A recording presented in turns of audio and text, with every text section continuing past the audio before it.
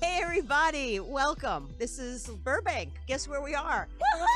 Studio. First time in the studio. We have Sean working the boards. Tony's here. I'm Gaye. I'm Bruno, your host, Between the Sheets podcast. Okay, we are on the first and third Friday of every month except for this month. So I'm finding out that the show's going to sort of fluctuate when my work schedule fluctuates, because I haven't really worked on the set in a long time. So now we're just going to have to punt. So keep, be a friend of ours on Facebook. So you'll hear all the new changes if anything comes up. Follow me on Instagram, QTE Brat. Hey, this is just so freaking weird. I mean, it's like, oh my God, I have to pinch myself. Happy kind of post-COVID. Let's see. You can call us. Call us now more than ever, because I know it was kind of clunky and stuff on when we were on Zoom, but 323-524-2599. Hey, Sean, you can fade out now. Thank you. We're just having fun here. Thank you. Thanks, Sean. That was a big fade. That was a big fade. It was like on to fuck it off. It's off. It's just off. There's no anything in between. Fuck her. She's a bitch. But please call us 323-524-2599.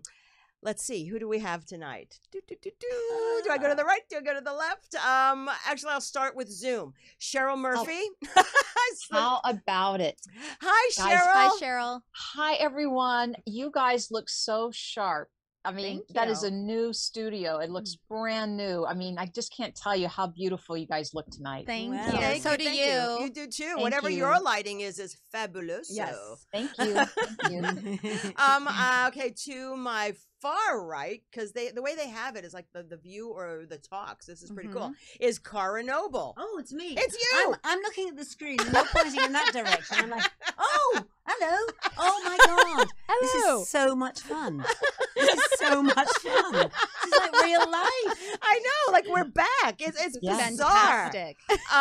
Let's see. We have to the far left. Oh. Even though it looks to the right, it's to the far left. You know what? We're in the studio now, so it's Tristan. Oh no! but Roxanne Rosen is here in the house. Shut up. And then to my other right, my nearer right, my sister. Well, I have two sisters here, but my other sister from another mother. Amara Shane. Hello. This is fantastic. The studio was redone and it is amazing. I'm so overjoyed to be back here. I know, it's amazing. It's Yes. like weird. Okay, now I know I said it's Listener Appreciation Month. I made that up. I really totally made it up. There's one person besides that she's one of my closest and dearest friends. She consistently calls the show and supports the show and actually doesn't call up to go, hey, it's, she has something to say. She listens. She pays attention. Sometimes we don't even pay attention. What the hell is she saying? Where was she? But I do want to introduce for tonight, guest co-host Joe Papadonitz, right? Yes. Close enough? Yeah, I usually call her better Joe than I P. can do. And in my phone it's Joe P. But we have another special guest tonight. Joe just rescued a little baby. She's had him for 3 days. And this is Alan. So Alan is in the studio tonight. So let's welcome Alan, a rescue from Santa Monica. It's Santa Monica Shelter, right, Joe? Hey, little Yeah. baby.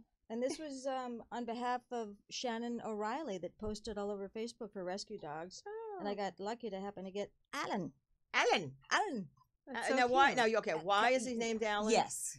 There's a documentary, and I know, Cara, you probably have seen it, of a little prairie dog. Yes. There's a clip that goes throughout the documentary of a prairie dog standing on its hind legs going, Alan, Alan, Alan. Alan. Oh, it's not Alan. It's not Alan. Sean, It's Steve. Sean. Steve. So, Is that why he's Alan? yeah, because they named him at the Aw. shelter Prince Napoleon Maurice Gus. Oh. So I thought, well, it's going to be Alan. That's It's a bit long. Is Alan a poodle mix? What do you know? Yeah, I think he's a miniature poodle. Oh. How much does he weigh? 2 ounces. No, come He's on. so thin. He's so skinny. Yeah. 2 ounces. Really, he's just like a feather. Oh dear. Well, how's Alan been getting along? He's perfectly well behaved here for the 2 minutes that you've been here. He just wants, love and attention. That's it. All right. I want to give a shout out to Rana Brown Boone, who I've known for God knows how long, but she said, I'm watching. So she's watching with us, and we're together again. So, of course, I have no guest besides Joe, and Joe's not a guest, really. It's listener appreciation month. Joe asks more questions than we do. No, you know she does. She calls in. She says, I've got a question. I've got 2 questions. I'm like, oh, fuck that. Yeah, Joe, I haven't asked one yet. Thanks, Joe. Joe really contributes to the show. No, she really does. Yeah. Let's hope I come up with something tonight. Well, you better. I told you Yeah, to you're come up with some stuff. You're looking glamorous. Very glamorous. We're sitting here going, I have no idea what we're going to talk about. Please call us, 323-524-2599, 323-524-2599. All right, I'll tell you, thank you guys for your well wishes on Facebook. My mother fell. Broke her right clavicle, and she's got her arm in a sling, so that's been pretty interesting. I am back to work. I've got photo shoot upon photo shoot upon photo shoot. Not complaining. Really love it. Yay. And you're back in every day. I do. I have been working. I've been very, very grateful and very fortunate. I've been working every day from like the house and Zooming. And I really hope that, once we're back in the office, possibly in September, I never have to use Zoom ever again. Yeah, I know. Ever again. Because, that's the thing when you work from home, and I'm not the only person. It's burnout. It's fatigue because, no one really communicates. I mean, I have so many different shows with so many different producers and so many different platforms and stuff that, they start scheduling meetings. Nobody talks to each other.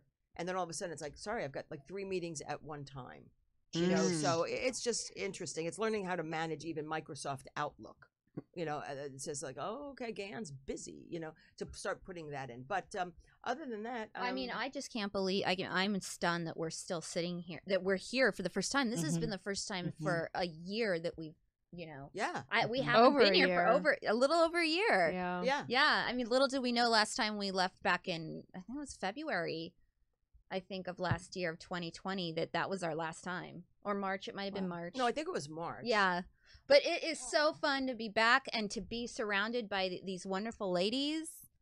And, here we are approaching the June 15th, coming up with the no masks and reopening California.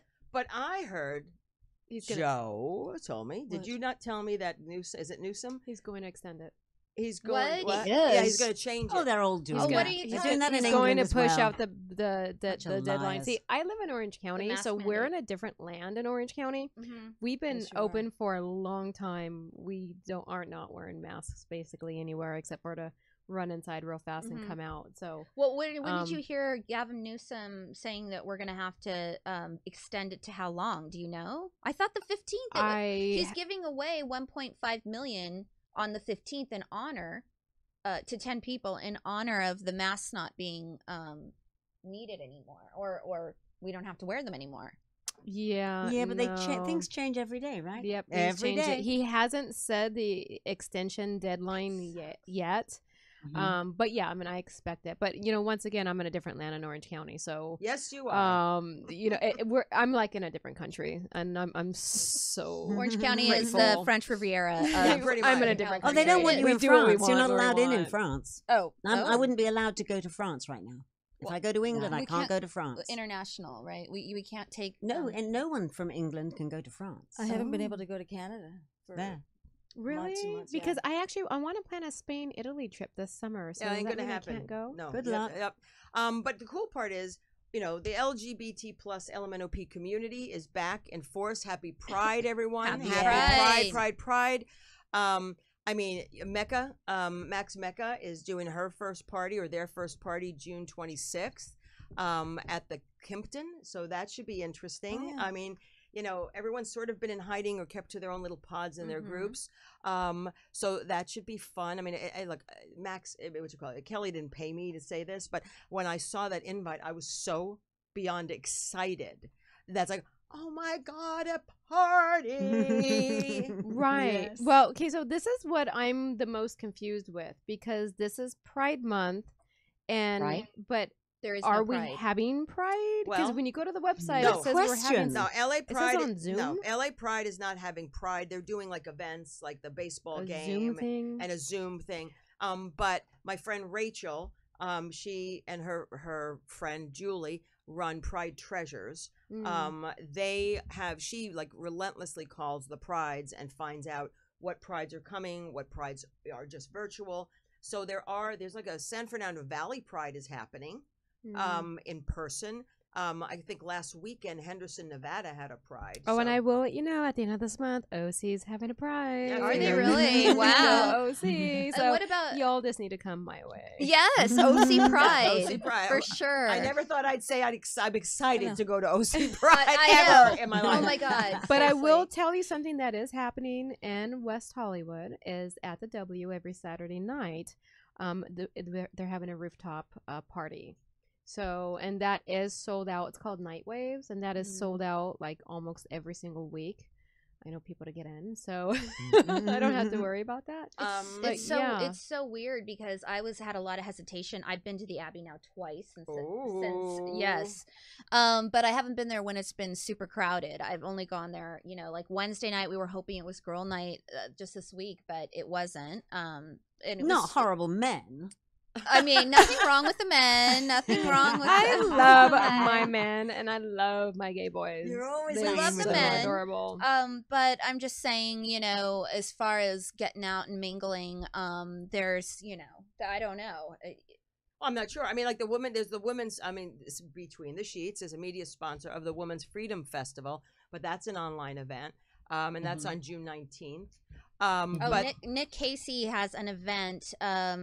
I will have to come back to you with that because yes, please do. Because Nick sent me this thing, and I'll let you guys know. I have it on my phone. I just have to get it. But Joe and I, was it last week, 2 weeks ago? We drove down to Ventura. We drove down to Ventura. I know, Gayanne drove down to Ventura. Shocking. No, but I hadn't been there in a while, But Joe and I drove down, and Lisa and Rachel drove down to Ventura, the Ventura Harbor Comedy Club, because Jenny McNulty restarted her night, and Suzanne Westenhofer was the comedian for that evening. She was wonderful, fabulous. She was really good, and we trucked down there, and it was interesting. I mean, first of all, we went somewhere to have dinner, so to have dinner somewhere like a whole bunch of us was just a pleasant event. Oh yes, and then we just for that too. I think I was late for that. You were always late. You're late for everything. And except your dance classes. Other than that, you are late for everything. Wait a minute. Are you a Cancer? No. What are you? I'm not sure. Libra. Okay. Oh, that makes sense. Oh, Ellen, what makes sense? So do you mind if I? Oh, hold on. Is that Cheryl? Are you a Libra? I'm a Taurus. It makes sense. She's a Libra because I found the thing. You're late. Gayanne, I just want to mention that I'm also doing a fundraiser for this month too. It's for the Trevor Project. Have you guys heard of the Trevor Project? Yes, I used to be a lifesaver for the Trevor Project. I love the Trevor. That's wonderful. So me and 2 other mediums, we're doing it's an online event, I know, but it's an online event, June 22nd, online, and all the proceeds go to sponsor the Trevor Project. That's wonderful. To benefit, and it's a lovely organization, so really, if anyone's interested, please check out my website or learn about it. But the Trevor Project is really worthwhile, and it's nationwide too. That's a suicide prevention and crisis hotline. So if people haven't heard about the Trevor Project, please Google them. Yes, definitely. Yeah, all my years on the LA Pride Board. I mean, Trevor Project, the Matthew Shepard Foundation. I mean, there's a lot of things, a lot of organizations out there. And I just do want to say something. Just because an organization has been around for many, many years, don't think that they don't need your support. They don't need the visibility, and they don't need your cash, or your donations, because, they're all 501(c)(3)s, which are nonprofits. And, no matter, even if someone bequeaths them something, they just don't keep the money, pay the staff, and party. They are actually, everything that comes in goes out to be used in certain things. So they constantly need a revolving door of funding coming in. So look up a charity, do something good. Considering what the hell we just came out of and how fortunate we are, to be in gratitude, take a $5, $10 if you can, because I know people are still struggling, but if you have that, donate it to something worthwhile, something that you believe in. Any little bit helps. Don't be embarrassed if it's only $1. It matters. That dollar is money, and it matters. I just want to say hi to Firestar, who's watching, Ciara. Hey, Firestar, my little Aries. She's my baby. Hey, Firestar. Denise, Lynn Is Nickel. she a Disney character? Yeah, right? Firestar? Yeah. She's my Disney character. Go ahead, Mario. You found the nickname? Oh, yeah. So Nick Casey let me know he's putting, well, I don't know if Nick's doing this, but Equality California is putting together an event called Proud Together. It's June 17th from 6 to 9 p.m. at the chapel. Right next to the Abbey. We've got live performances by Laganja Estranja, who was on RuPaul's Drag Race. Great. And you've got lots of other people there. It's hosted by DJ Asha. You want to go to eqca.org/proud together. Tickets are $50. Oh, hi. Everyone was very quiet there for $50. $50. Hi, Laura Iris. How are you? Welcome, Laura. Thank you guys for all tuning in on our first show. I do appreciate it. You can call us 323-524-2599. Okay, so I have no topic. Joe? Gender. Oh, you know what? Great topic. I do want to speak about gender because I'm getting some gender discrimination at work. You are? I am. What's going on? What happened? It's I'm in sales, and it's a good old boys club in sales. Oh, okay. And so, Well, especially in Orange County. especially in Orange County, you're absolutely right. And it's just amazing how at the beginning of the year, my boss went from picking on one female manager to the point where she quit to picking on me, and then I kind of put a stop to it. And then now, What do you mean picking on you? just basically like making little comments, almost as if like, and asking like leading questions, like, "Are you sure you still want this job?" Like trying to get you to quit, almost, and micromanaging and controlling, basically like nitpicking, micromanaging, controlling. And then so a couple weeks ago, he robbed one of my reps of his commission, and it caused inner turmoil within my team. I asked for a transfer because I was just done. And I knew that they had a job opening for the transfer I was going to, and they said, "Oh, sorry, we're not hiring it for that position." I'm like, "Then why do you have an Indeed ad?" "Oh, we just have the Indeed ad, which they spend $500 a month for that ad, just to go ahead and test out who's going to be applying." I said, "Oh, okay." So my male counterpart just got the transfer 3 weeks ago to that department to get away from the bad manager. But now I'm a female and I can't get a transfer to that department. So this is allegedly correct? Yes, everything's allegedly.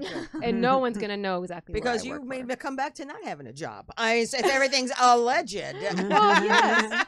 It felt that way. So, but it's like, it's unfortunate that this day and age, because they don't make equality for women yet in the workforce, that I'm still having to go through this. Well, I wouldn't particularly say, I mean, look, I've been there, not where I am now, but the thing is, you can't, not every company, this is not the first time that you've had issues with the companies that you've worked for. And a lot of it's been gender specific. Yes. So I think, it does happen. I won't do a blanket statement and say this happens everywhere. Right. But there are certain places that do happen. And it's unfortunate because if you're not happy there, it's on you to leave. They're going to keep doing, and how much do people really want to be the fly in the ointment that moves things? And women, as assertive, because I hate the word aggressive. And they always call us type A. Yes. Aggressive. We are type A. I speak for myself. I am a type A. I am very assertive. I'm often misunderstood. But, it's, sometimes you just, do you take it on or do you just walk away? And I think even assertive women like ourselves, I don't know if I'd ever want to go into that fight. I am taking it on and I'm walking away. So you're quitting? Yes. So I'm taking it on. So I'm reporting both the managers to the owner and HR. And I'm walking away and I'm asking for a severance. Good for you. I'm doing both. Good for you. Because, if I can make some change for the next female that's going to be in my shoes, if I can make even this much of an impact, I'm going to do it. But know one thing. Those people, honestly, let's face it, you're going to make that change, and that's great. But they will probably never change.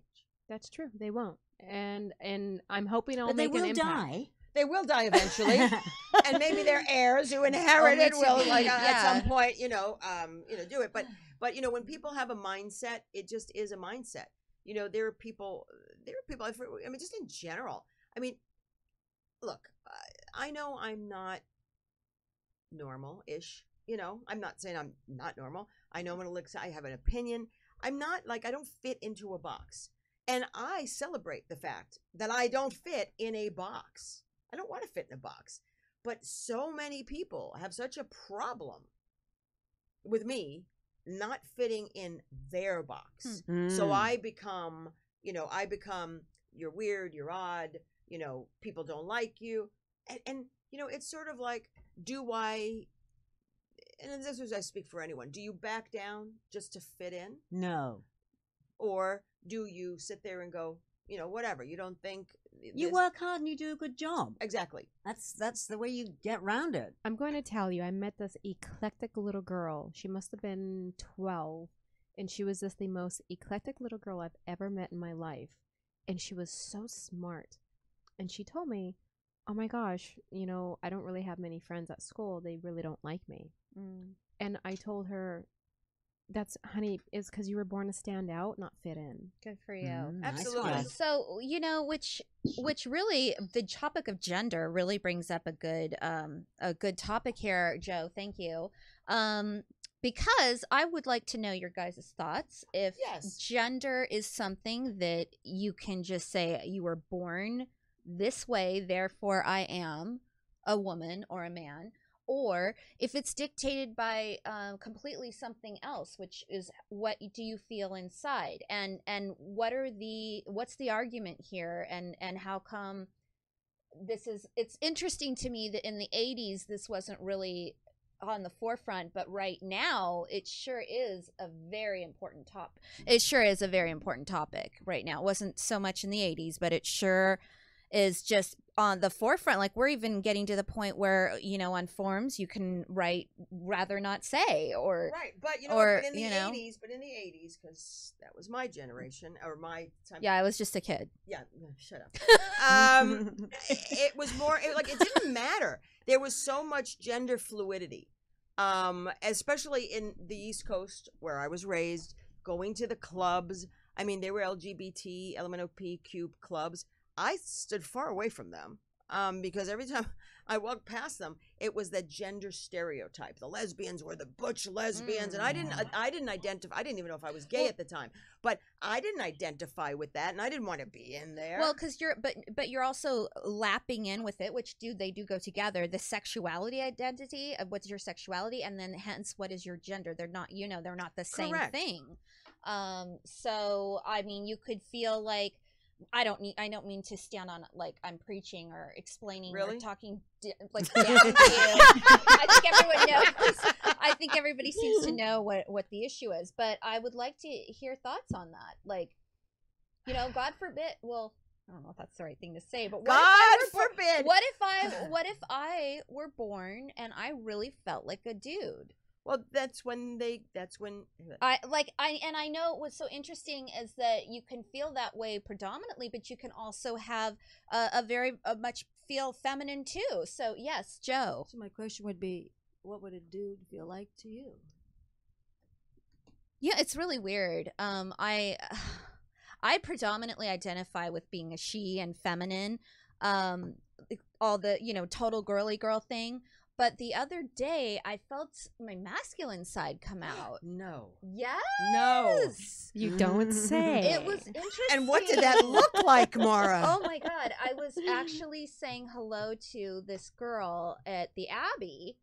And I can't explain it, but I felt more like the guy, and she was more the girl in my mind. I've never had that experience. But was she feminine too?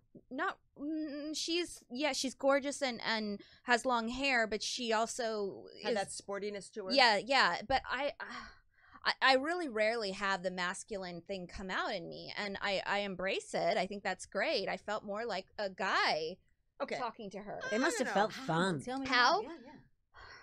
I don't know. I'm like shaking. I'm trying to. Was it physical? Like, was it it was an energy. It's an energy. It's an energy. I felt maybe because I approached her, so I felt like confident. I felt like I was assertive, and I felt like, I don't know, it was more of a masculine feeling. I get it, because I'm feminine, and I never, like everyone knows, and not that I've never really been drawn to butch women ever. And I have. I know, trust me. Yes. Yeah.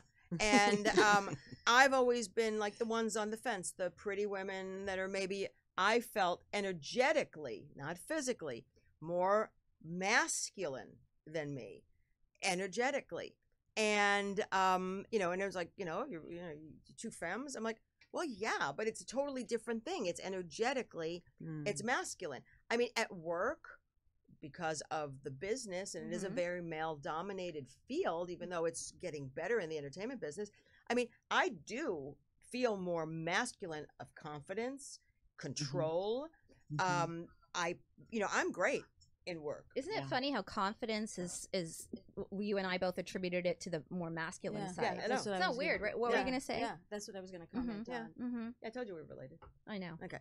But Joe, you brought it up, so you must have something to say. What are your thoughts?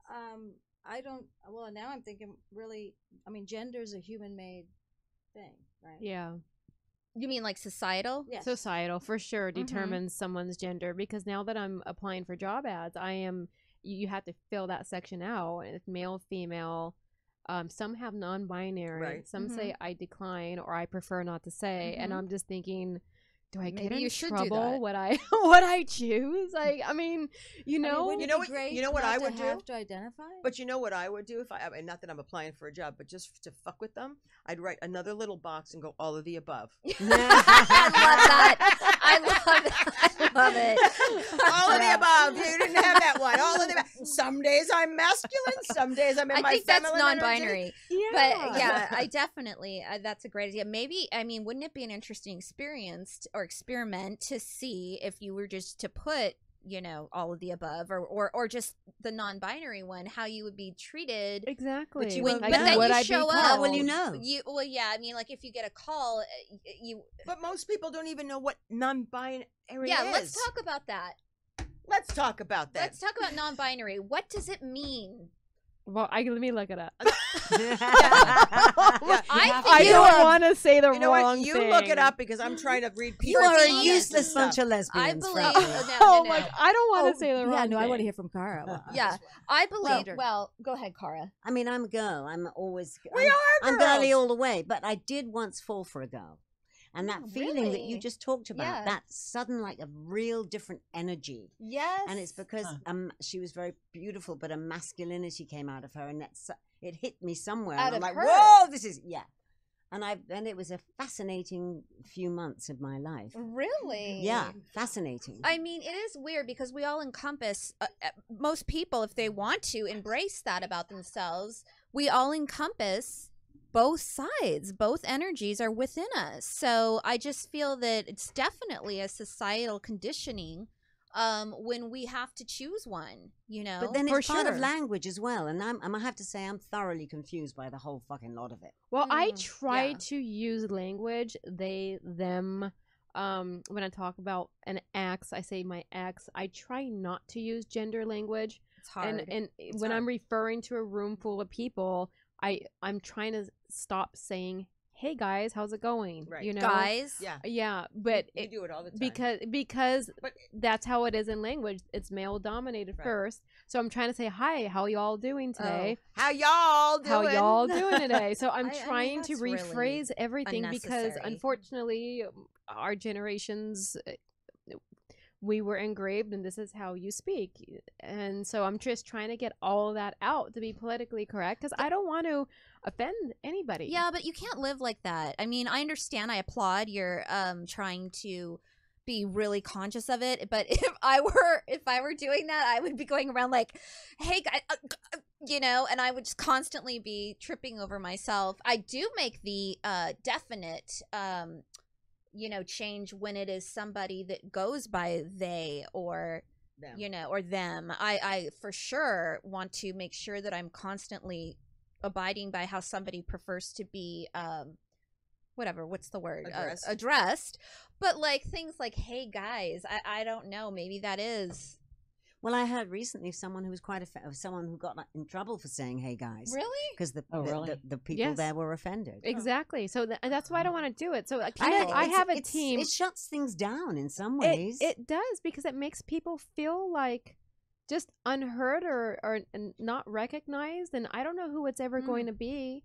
I have a great team. I love my team. I'm going to be devastated when I leave them. Half of them are empaths, and the other half are sensitive, but they carry a tough exterior. So non-binary says not relating to, composed of, or involving just two things.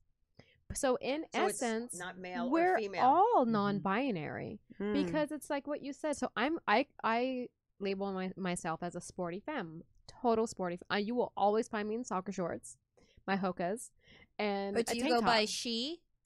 Definitely she, because I'm femme, so lipstick, getting dressed up, makeup, hair done, everything else, right? So I definitely identify as she. However, during the day, it's people will call me aggressive. I'm like, I'm assertive. Like, I know what I want, and I'm gonna go out and get it. You don't have to go ahead and try to bash me by saying I'm aggressive, because a man wouldn't be bashed that way. I'm gonna put Joe on the spot because obviously, Cara, we're all gay here, minus Cara. Sorry, everybody. I know. I tried. And Cheryl. I'm sorry. And Cheryl. I keep forgetting Cheryl. But hi, Cheryl. But Joe. Sorry, Cheryl. But obviously, Joe, you identify yourself as what? I'm on the the butch side of the spectrum of the lesbian continuum there. And then, so Joe and I were having a conversation about femme. And, because you've got these sporty femme. And then you came up with some other terms. So can you please tell us how many femmes from a butch's point of view, what the femme scale is in butch? I can't speak.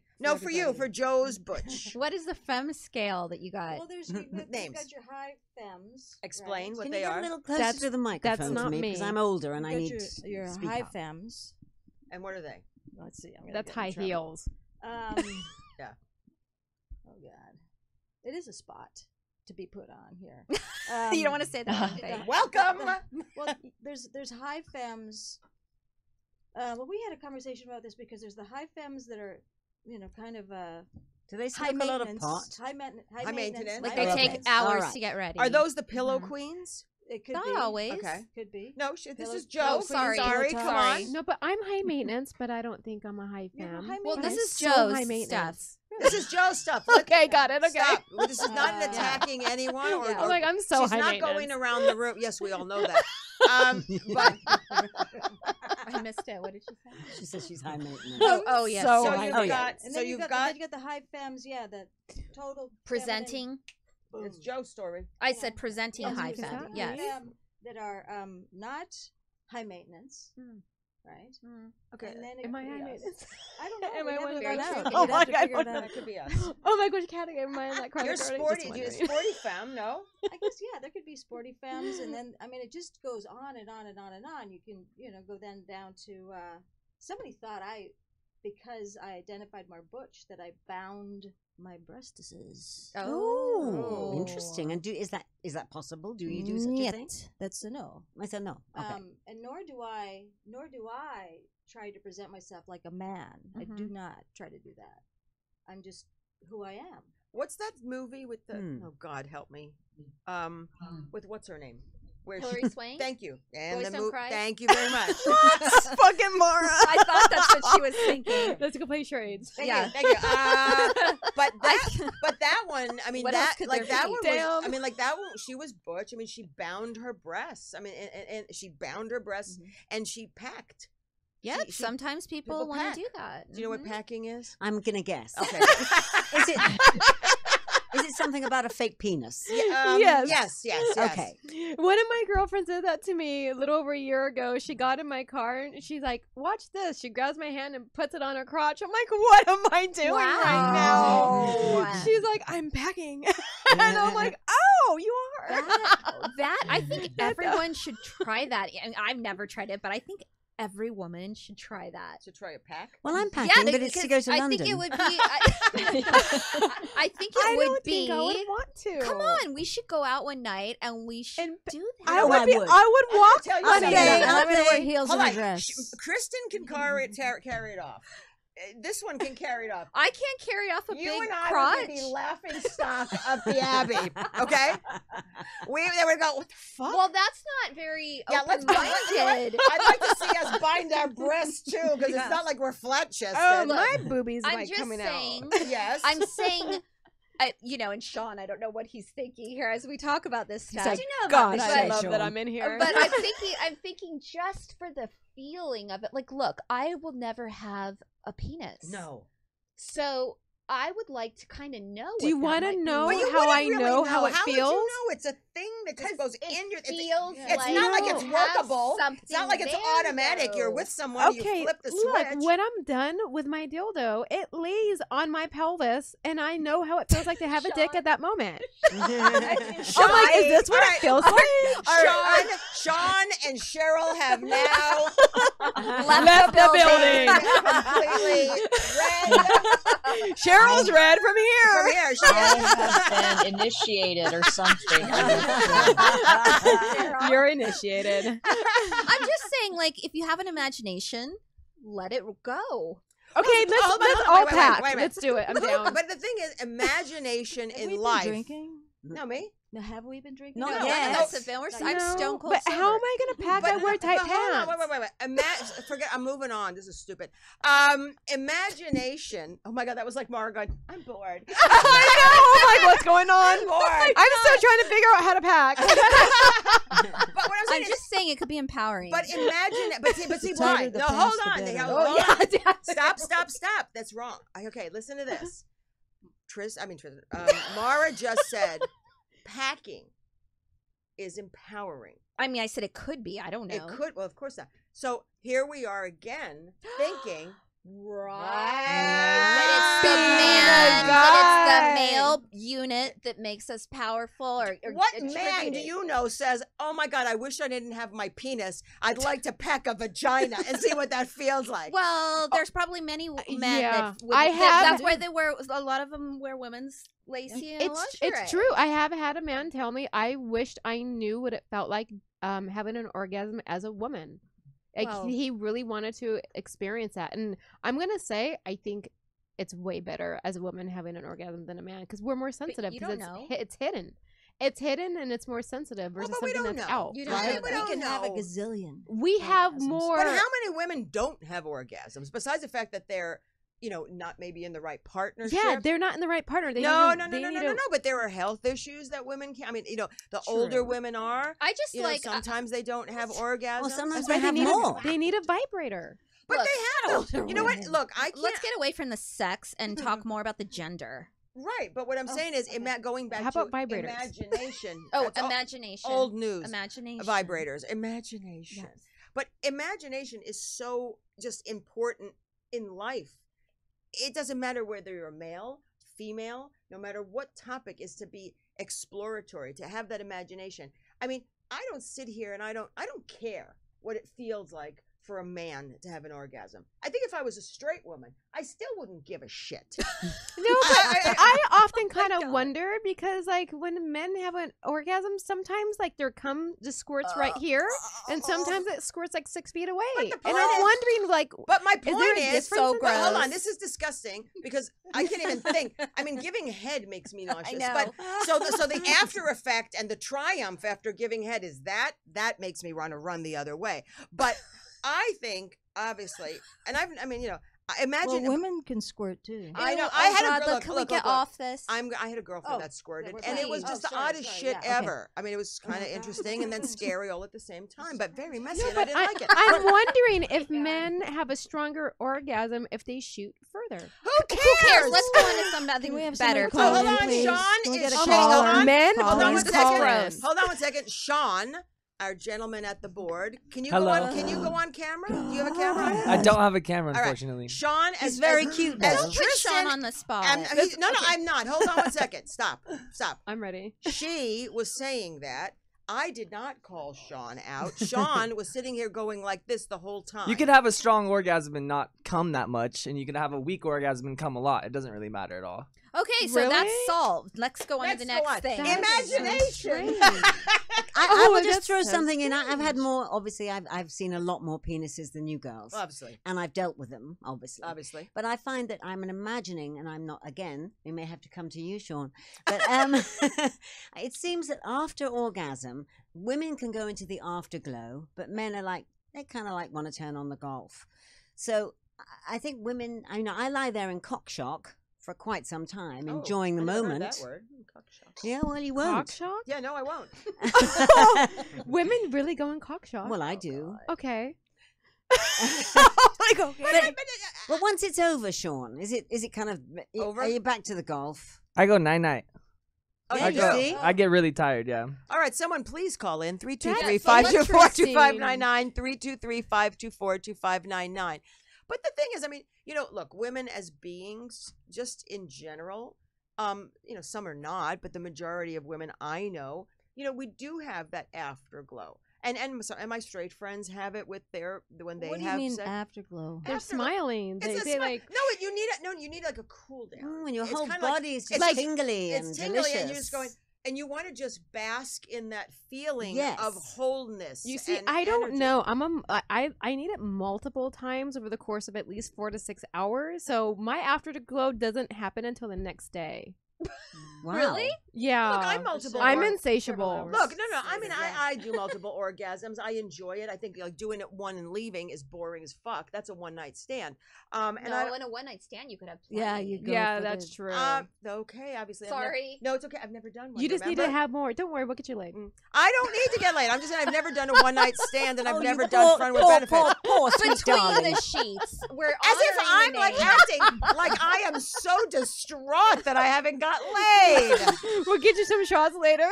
Let's go to the strip club. You know, Orange County, they're open. Here's the topic. Why is everybody so sex obsessed? Like, why? Because it's great. Not saying everyone in this room, but why is culture? It's okay. Well, we ended up here, didn't we? Well, I just don't know why culture is so freaking because sex. Okay, it's the media. It's the media. We're here on Earth to have a physical experience. And so what does that mean? Eating great food and having a lot of orgasms. That's hedonism too. One of the 7 pleasures. Huh? All right, so here's a good question. What? Nora? The whole like I can't do it with someone. I can't make love. I can't do the F word with someone unless I am emotionally invested. There's those type of people. What is that? Pan? No. That's pansexual. No.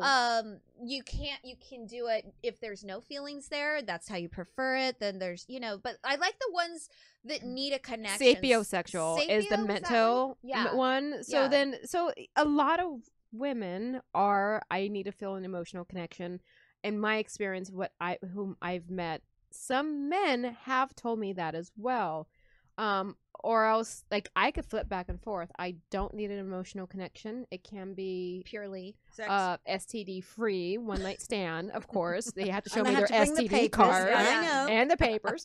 So it can't be. So I could go either or. So what about the rest of you guys? I cannot. You could not what? I can't have sex. I can't just do a one night stand with no feeling. Feelings must be involved. Absolutely. Yes. For me. Mm-hmm. You know, I don't think, like I said, I'm not going to judge. I'm friends with Tristan. But I'm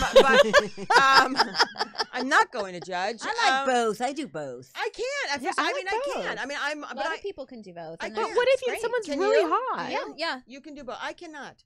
Yeah, if someone's really hot, why not? I mean, I used to be able to do both, but now that I'm older, I respect my body too. Like, I'm too much in my body to, if somebody gets that, if someone gets to experience my body with me, then I better have some feelings for them, and they better have feelings for me. Exactly. That's how I feel.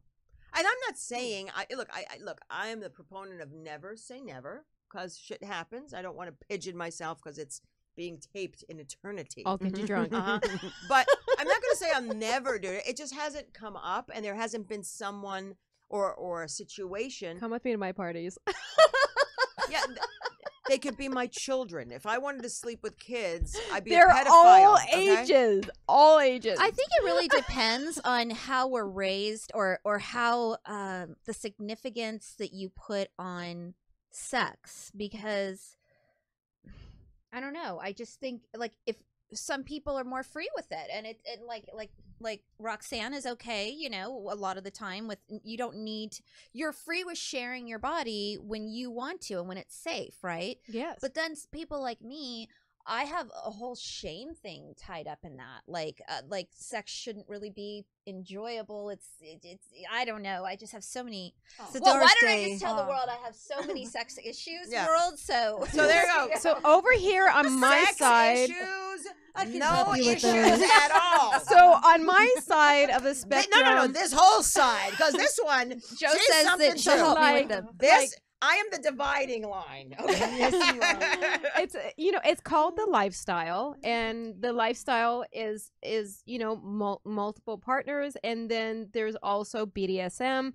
I don't care, like, who or where the person is. You know what I find in those communities? They're loving, they're accepting, they're supportive. They're just we nice. have friends that are the Cara and I dominatrix have people? friends. No, but yeah, we have friends that are polyamorous, and you know, that's, hey, look, different strokes for different. I don't judge. Yeah. I just have always, and it's because I am, believe it or not, I am a romantic deep down inside. So am I if I like somebody. So I sit there and I just want, you know, to be swept off my feet, and I just want it to be but see, perfect. I'm the same way, and I totally relate to you. But until that happens, I want to play. Okay, so I can play with myself and have a great time. But I do that too, though. Very true. Now, here's the other thing I'm wondering about: is the why is this first show all about sex? Moving on. Because it's wonderful. Between the Sheets is the name. Yes. Yeah. Well, okay. So I want to ask you guys about the polyamorous lifestyle, because do I feel like you have to be? First of all, I don't believe in marriage for me, but I'm just saying, like, when you're monogamous with someone, like when I date someone, I only want to be dating that one person. I can't do that polyamorous stuff. Me neither. And I don't know if that's because society raised me that way, or if that's my, you know, what I was born thinking, because it seems to me like humans are not supposed to be forever with one person. So I just don't know how much of that has been what I've just been culturally raised to believe. I think so. Or I mean, how much is how it really makes you feel. Well, I don't know. like that. I mean, how would you? Okay, so you said you wouldn't polyamorous. Want that. Yeah, and you said no. Well, I mean, like polyamorous meaning like men and women and going from one to the other, or just no, I just mean having an emotional relationship with more than one person, where you're physical and emotionally with more than one. Because I focus on one person. Yeah, is it because we get overwhelmed, or like? You know what? I'm a multitasker in my business world. I don't want to start fucking multitasking my I think that'd be a lot of work. It would be a lot. And of then, work. how come some in the polyamorous world? I heard like you have your main one. Nobody likes polyamory here. So So here's the none of us. If your main one and then your secondary. We don't like it. So we don't like it. So for example, with me, I have no problem in dating multiple at the same time. Not together, just at the same time. Not in one bed. But hold on. But I don't mind that. But do you? But do you tell when you start starting collecting your harem? Do you tell them? Yes, that you're open with them, and you say I'm dating others, and you find other people that are okay with that. However, I'm not polyamorous. So polyamorous means I'm in a relationship with you. And with you, and with you, and you're my main. It's like big love. Now, when I've never watched it. When I'm flirting with Gayanne and I want to be with Gayanne, I'll talk to you about it, and then you're going to know that I'm going to be with Gayanne, and then I'll have a relationship with you. I'll let you know that she's my main, and then when I meet Mara.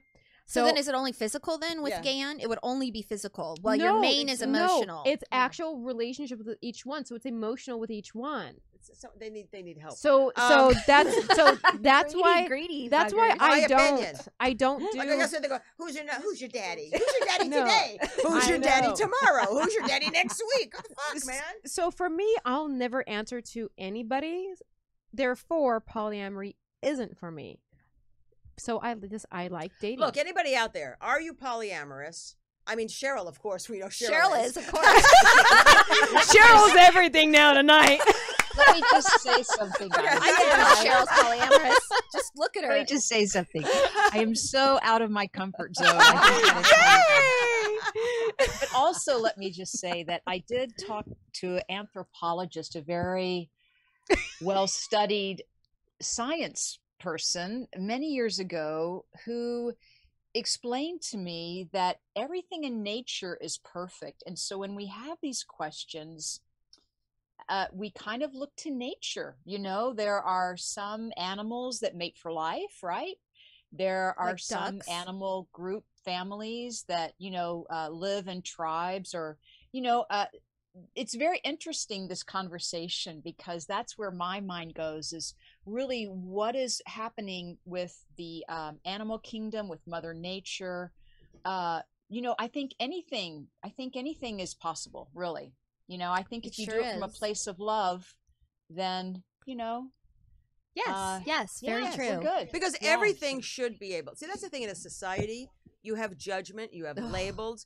If we didn't live in this type of society, and really, if you view nature, you're absolutely right. Nature versus nurture. But not even no. But if we could just take some hints from how nature is. Okay, nature is everything. Right. So if she's comfortable with this and that's her lifestyle, it should be okay with us. It doesn't mean it is. That I'm saying, but it doesn't mean that we should even be having a topic about it. Because it's just interesting. It's interesting. I understand you, and I'm not trying to pivot you. I'm just saying, if we could just really, as a society and a culture, and as because we're animals too. I mean, we're all animals.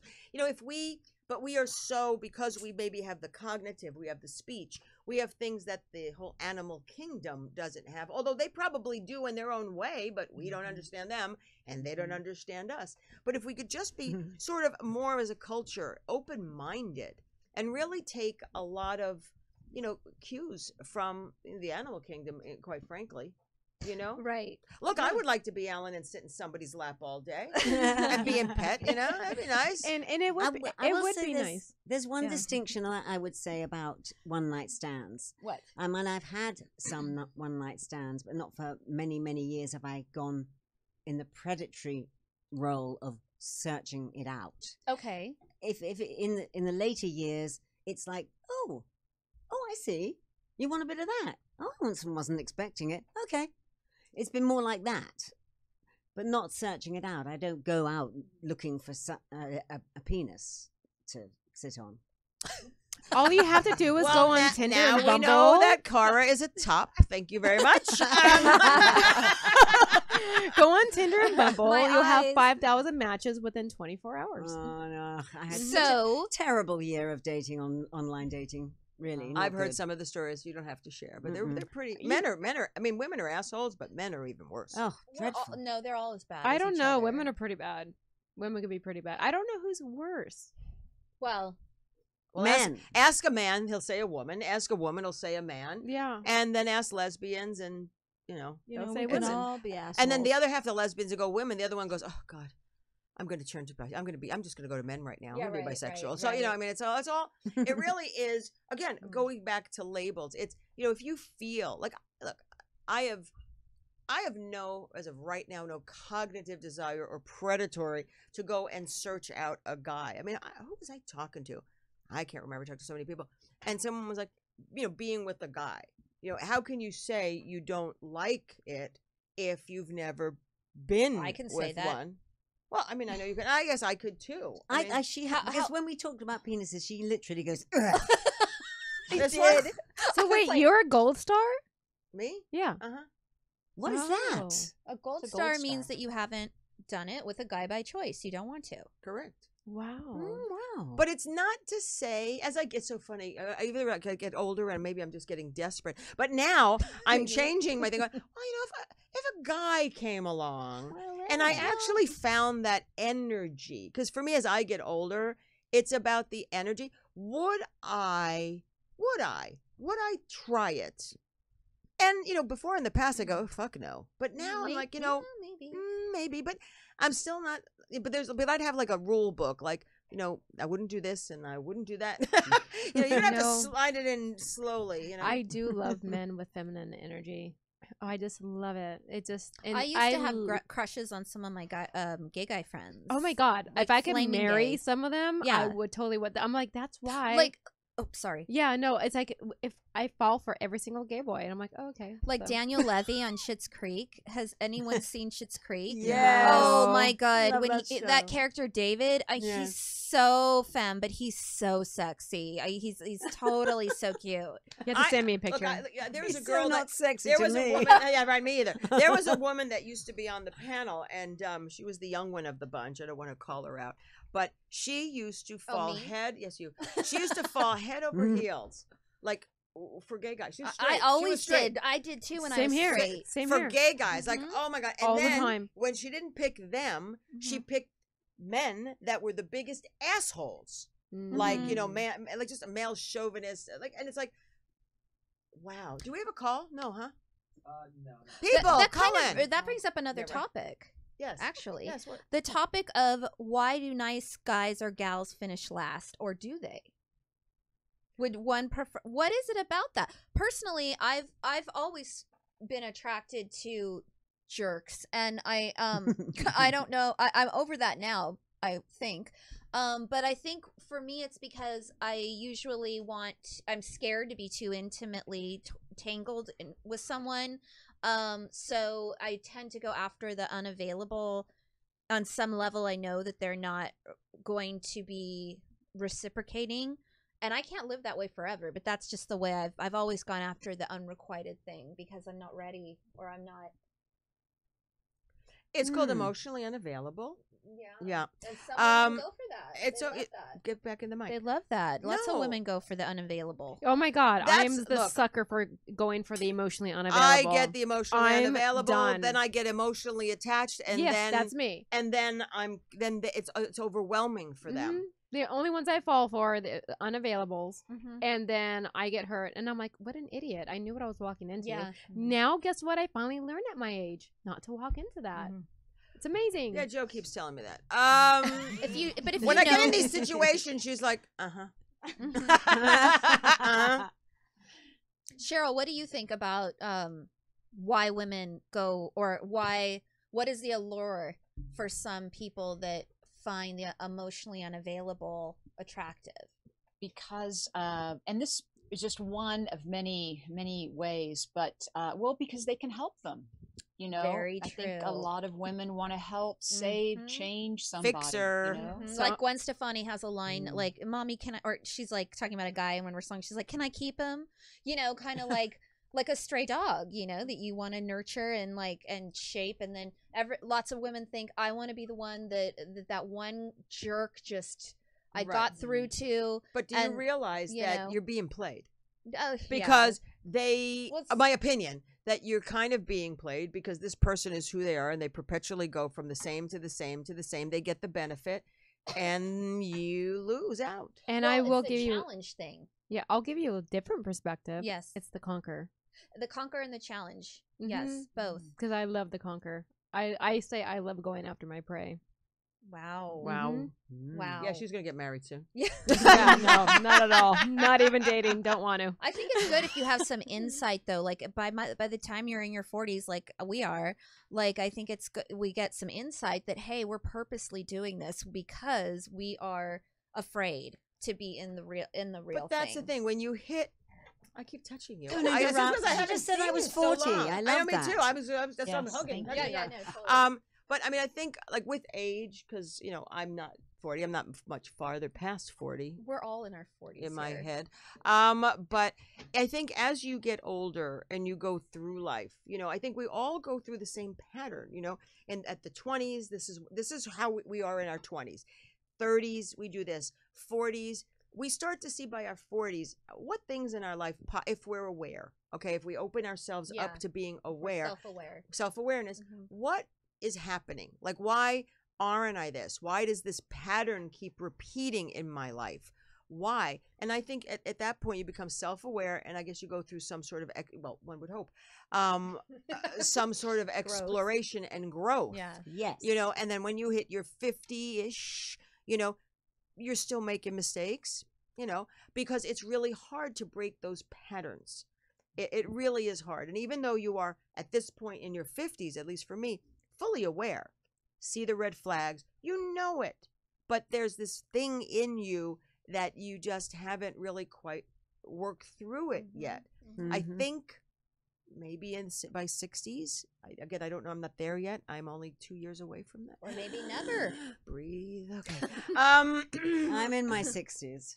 And I did not discover it in my 40s. That's for fucking sure. I had did. 2 terrible husbands since my 40s. Oh, I'm sorry. I'm barely discovering it now. Like, I literally haven't dated all year. And I've just been working on my things with my therapist. And that's great. Today, what we talked about, what you mentioned, is just why are we doing the patterns? Like Mara mentioned, she said, okay, is this something like a societal norm? It was taught to me when I was young, therefore this is why I'm doing it.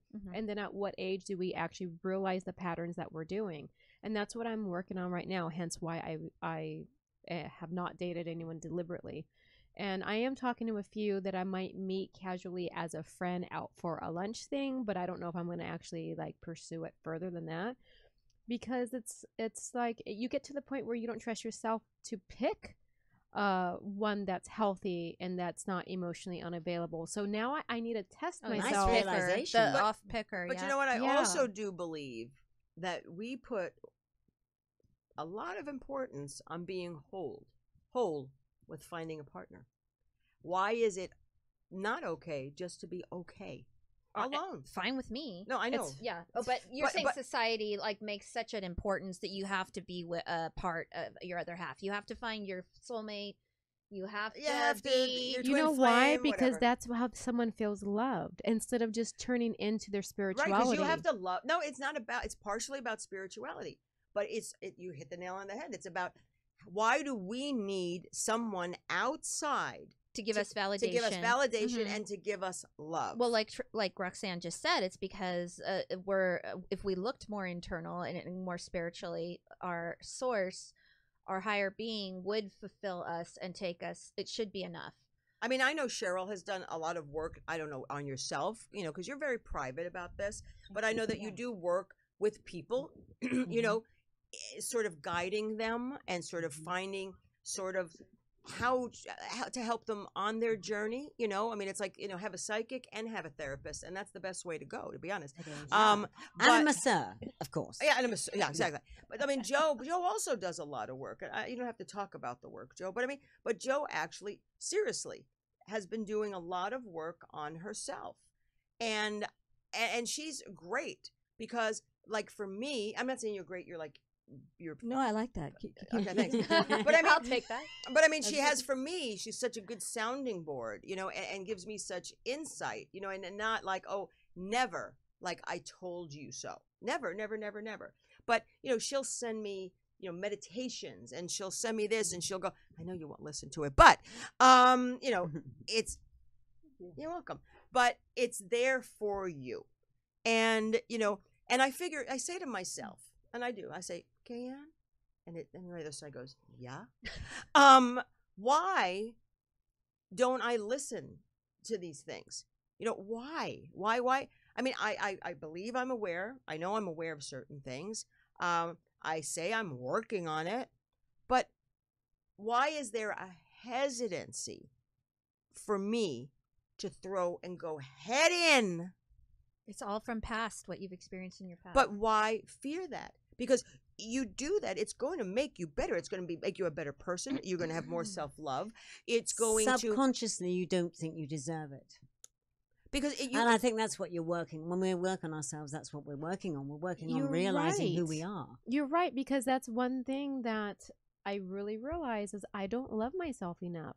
Because if I loved myself enough, I would never date someone emotionally unavailable to get hurt. I would never put myself in these situations. But everyone at this table has done that. Right. But so that's why I needed to love myself. That's why I haven't dated, because I had to learn how to love myself enough. I'm going to tell you. It still happens? You're going to love yourself, and then it'll still happen. And then you'll go back and learn how to relearn. Because that is everyone's journey. I mean, we are human. You know, we find someone that looks perfect on purpose, that's telling us, that's not feeding us, that's not the narcissist, that's not, you know, the player, that's not the emotionally unavailable. And we buy into it. And then the rug gets pulled out again. So the point at that point is not to beat ourselves up, is to just go back inward and continue to work. And forgive yourself. But that person displayed red flags. It doesn't matter. You're going to find people, trust me, I've been there. You're going to find people in your life that don't display red flags. And you think they are perfect for you until they get you. I don't think there's anybody. Are those the narcissists for you? There's no perfect. Yeah, there's no one person that should satisfy every single thing. But I do believe, but Cheryl, like, how do you, when you talk to people who are on their journey and who stumble and fall, and maybe, you know, I mean, what is your advice? I love listening to everyone's conversation. I just want to say it is about loving ourselves and forgiving ourselves and not being too hard on ourselves. And that fear, it's here to teach us.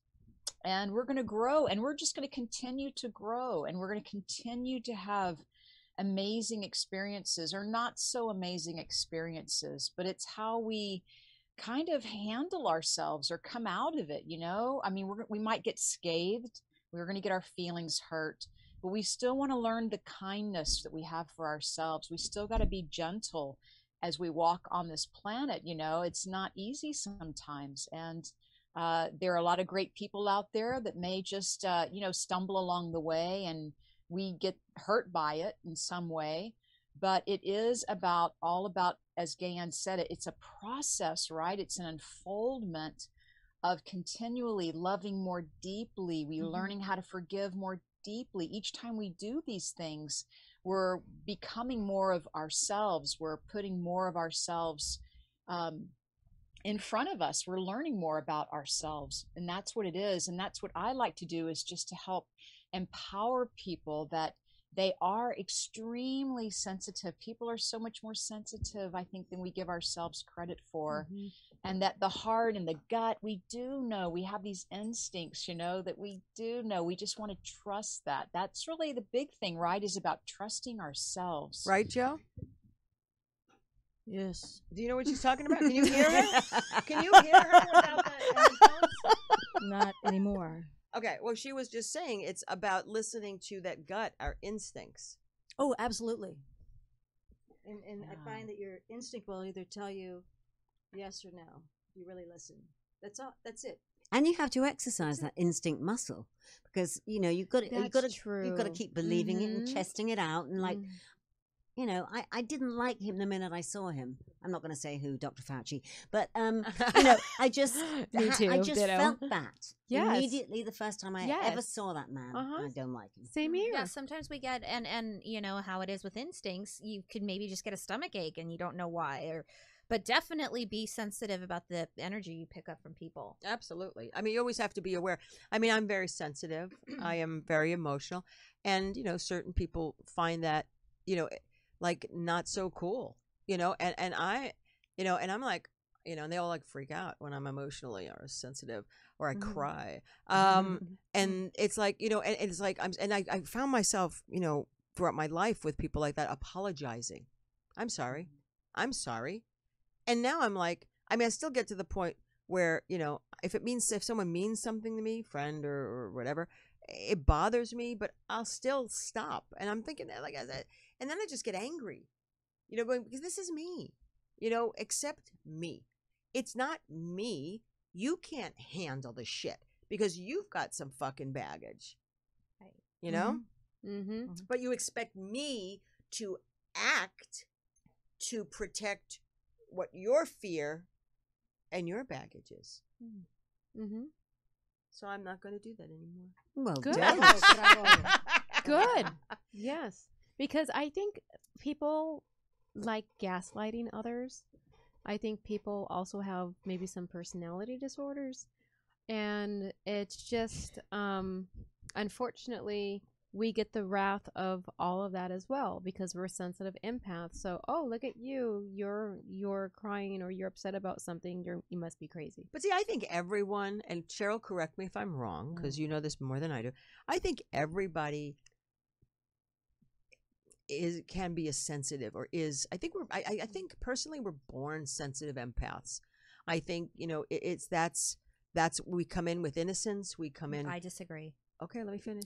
I think we do. I think what happens is, I think depending on, you know, whatever their past is, I think that plays a role. You know, I also know, you know, people like you said that have, you know, personality disorders and stuff like that. That's chemical. You know, no one wakes up and says, I'm going to be a sociopath. I do believe something's wired wrong, and some of them become murderers, some of them become this. I personally don't think people I'm sorry, maybe it's because I'm so Pollyanna and I see the good in everyone, you know, until they prove me wrong. But I don't think people come on. I think people come on this earth with a clean slate and of innocence, and I think it's just corrupted, unless there's some DNA shit, you know, that happens, you know, chemically, physiologically, you know, that you can't. I believe some people are born evil. That would be the psychopath, and the sociopath learns it. Well, it's like, especially if you're a little baby and say by age 1 or 2, you're doing something to an animal, like you're burning a cat. Yeah, but what I'm saying is, exactly. But see, those are the people that I really think there's some chemical imbalance. I don't think you think it's chemical, but I think it's actually on a soul level. I think they're bankrupt. I think that I believe that there is evil in the world, but maybe, you know, you're not wrong for believing that everyone comes into this world innocent. I believe a lot, for the most part, people are good, and I believe that racism is generally taught. Yes. And I don't believe anyone's born with those ridiculous notions, but I think that a lot of it is how you're raised. But then there are some things that are so disturbing that the only thing that makes sense in my brain is that there's evil there, that there's unexplainable evil, or bad seed or something that got in there that. Yes. You know, that's no one knows. That's a I mean, Cheryl would know. Cheryl. Yeah. Do you think? Hi, Cheryl again. She deals with the spiritual level, and she deals with that. I mean, I'm not. She would know. She would know that. Do you think there is, like, when people are born, there is evil? They're born evil on a soul level. Well, I feel that the soul is. I feel that that people come into, as you know, people come into lifetimes with lessons to learn, and we do operate as a collective consciousness. I do believe people, through their past life experiences and what have you, they may come into this world maybe not at first exhibiting something dark or evil, if you want to call it that. But yes, I do think that they probably have something within them that brings that out more and more. So yeah, I do believe that.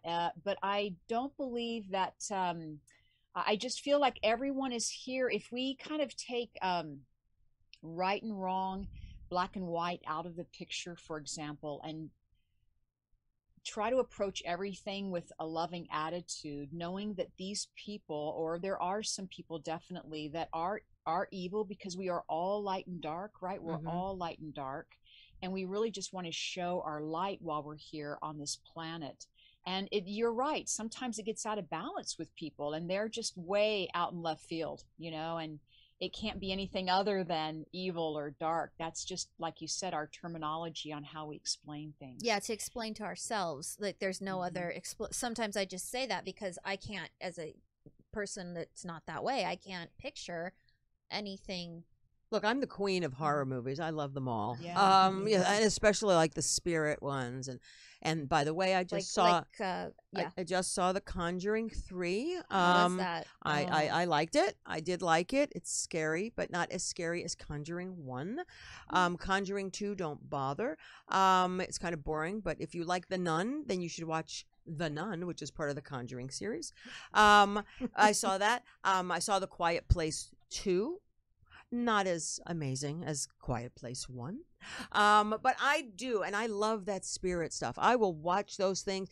And my mother says, because I watch it with a friend of mine, like, how do you sleep at night? Oh, yeah. I can't watch those things. And no. But it's because I believe that exists. I do believe that exists. Well, yeah, you're interested in it. You like I always like the occult. I've never practiced it. What's the occult? The occult. Scary movies, spiritual, like that sort of shit. But witches, spells. Again, never practice it. It just fascinated me, and I just wouldn't put past that doesn't exist. You know? Oh, yeah. I mean, some of, like, honest to God, some of these movies, like, it's based on true events. Now, granted, a lot of them are, you know, heightened up. But shit happens. It's true. and I have a brother that's a sociopath, and I often wonder if he's a psychopath or not. But ever since I was born, he was always just very mean to me. And, you know, he's still in trouble now as an adult. But going on your topic, Mara, you know, was he born that way, or did he learn it from observed behavior? That kind of got into what Cheryl's now saying. Everyone does have a light and dark. Was it a decision somewhere along the way? I don't know. I think maybe because now we're going to psychology, which none of us are, you know, obviously equipped to discuss. I have a question for Cheryl when you're done. But the thing is, with like the light and the dark, the decision, like, you know, sometimes, and I don't know how. I think it's because they're wired. I mean, you know. I get great pleasure with, you know, doing something for the elderly or for animals. That's where I get gratitude from. I feel good. And that's why I think they're wired, because they obviously get pleasure from starting fires or skinning a cat, you know, shit like that. Go ahead, Joe. Cheryl. Yeah, that's the whole nature versus nurture, you know, conversation. Good. Is it environmental? You know, is it, you know, from the family? Is it the way they were brought up? Is it the environment they were raised in? And can they be rehabilitated? It can be both, you know. Go ahead, Joe. Okay. So, Cheryl, years ago when I was meditating, I felt seriously like I was passing through some kind of plane where it wasn't safe. It felt not right, and I had to not stop there and keep on going. Any comments on just based on what you just finished saying about? You did stop there, Joe, or you no, didn't? I did not. Oh, you kept going. I felt like, but she bought another ticket the other way. I just felt things around that weren't really that, you know. Well, and sometimes, well, look, you know, it's a big universe out there, as they say. It's a big sky. There's lots to see and lots to maybe not see. And, you know, whether it was a fear or just something foreign that you weren't quite that just scared you, but maybe had you stayed or something, maybe it would have changed, and or not, you know. But it does, but it's wherever we are at that point in time, maybe in our own evolution. Maybe someone else would have come along and said, oh great, this feels great. But you know, for you in your lifetime, that, or in that experience that you had at that particular time, that was your lesson. Because see, after all these years, you haven't forgotten that. That's what's amazing, is that those memories that we remember from our dreams or our meditations, that's the lesson. That's what's teaching you that, yes, it's an energy that you're learning about. You're learning about density and light, power and no power, you know, resistance and non-resistance. So, I mean, I think you're asking me, is it real? Do dark energies exist or something? I think that's what you're asking me. Is that right? Yes, because like I'm of the belief that everything is actually, all energy is towards growth and well-being. So Perfect. Now when I'm hearing, you know, the conversation go that, yeah, maybe there is just evil that exists, I'm going, oh, damn it. I have to shift what I'm believing. You know, well, I have to say probably all the above is correct answer. Anytime we have lots of questions about things, we go, well, is it this or is it that? I always want to say it's probably all the above. It's probably a little bit of everything. You know, I do think kids are born in this planet pure light. My God, they're pure light. They just got here.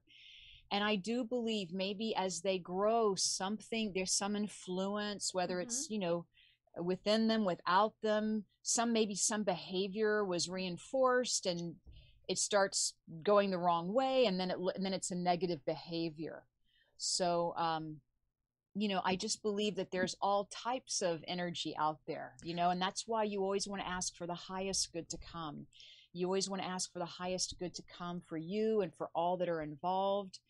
You know, you can open yourself up to connect to anyone if you want, but wouldn't you rather want to connect with the highest possible guides, angels, and, you know, that's the best for you? So we can learn. We're learning no matter what. It's just that we have that choice to learn.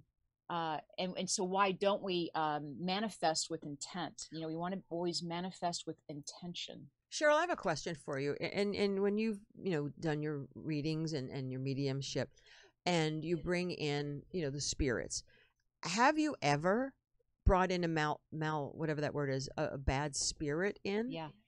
No, because I'll tell you what, sometimes no, I have not, is a short answer. I have never brought in anything other than that's the one. Malevolent.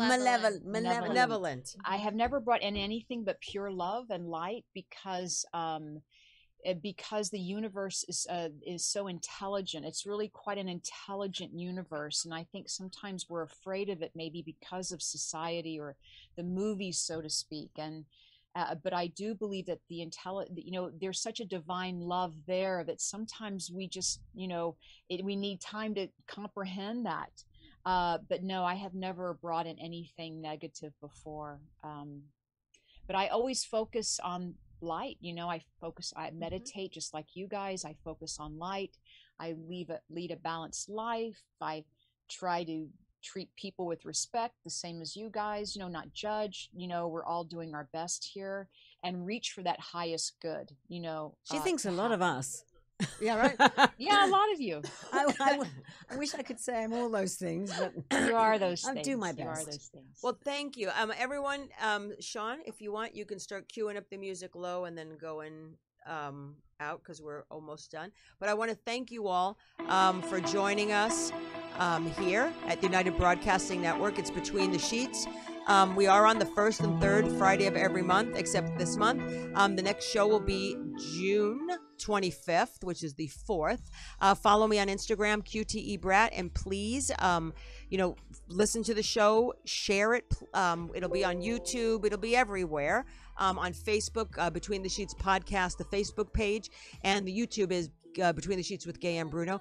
It is so nice to see everybody. Oh, it's so lovely. It's so amazing. Yes, it is. I hope you enjoyed the show. I'll hope maybe I'll try and get a guest for the end of the month. We'll see. It depends on if I have how my work schedule is and how Mom is. But thank you again for everyone for your well wishes and prayers and keeping and holding a beautiful white light around my mom.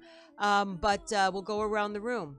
Cara, what can they find you? I'm on Facebook, of course. Cara Noble. Cara Noble Voice also is my voiceover site. Mara? I'm also marashaneart.com. I'm Instagram marashaneart and Facebook Mara Shane. Tanya, Tristan, Roxanne, whatever. Tanya Biatch. You can find me, Roxanne Rosen, on Facebook. And then our favorite person on the other end of the line, Cheryl Murphy. Guys, you can reach me, or y'all can reach me on mediumcheryl.com on Facebook, See, y'all Instagram, works. and Twitter. What was that, Cheryl? Facebook, Twitter? Facebook, Instagram, and Twitter at Medium Cheryl. And I have that event coming up June 22nd. It's a fundraiser going to the Trevor Project. So yes. And how do they find it on trevorproject.org or your site? Find it out on my upcoming events on my website. Awesome. And then we have to thank Alan, who behaved himself. He really did. This whole time. Oh, and then his owner, Joe Papadonitz. Joe, where can people find you? In Santa Monica or sleeping in the back of my truck in Santa Barbara. And thank you, Sean. Thank you very much for taking good care of us. Of course. And you guys everyone, are awesome. Thank you very much. If the only thing I have to say is it's all about love, love, love. It really is. If you think about love yourself, you can apply that to all facets in your life. And if you stay within that, the journey's going to be hard. But it always, just think about it, breathe and love. It always brings you back to the focus and to the medium. And you can't refocus yourself. I mean, you can't go out there and accomplish things without refocusing yourself. So do a recharge. We'll see you back here in the studio in 2 weeks. Thank you so much. And as always, namaste. Have a good night, everybody. Thank you. Happy Friday. Thank you, Gan. Are we off? Looking in my mother's eyes, I know she's moved.